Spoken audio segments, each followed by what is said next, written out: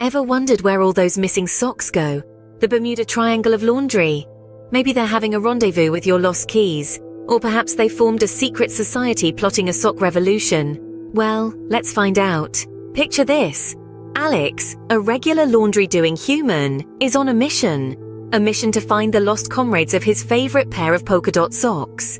But it's not just about the socks, it's about the principle.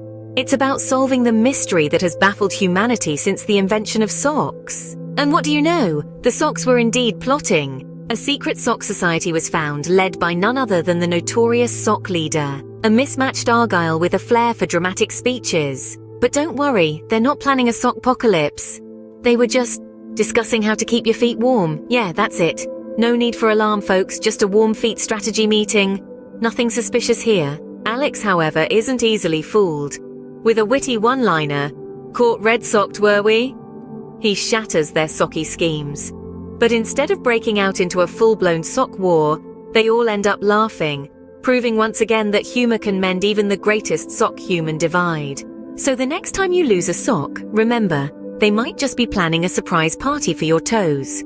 Or they're plotting to take over the world. Either way, it's laundry day for everyone. And that, my friends, solves the age-old mystery of the missing socks. But remember, keep your eyes peeled, your toes warm, and your socks paired. Who knows what they'll do next? Stay tuned for the next episode of the Sock Chronicles. Until then, keep those feet cozy and those socks giggling.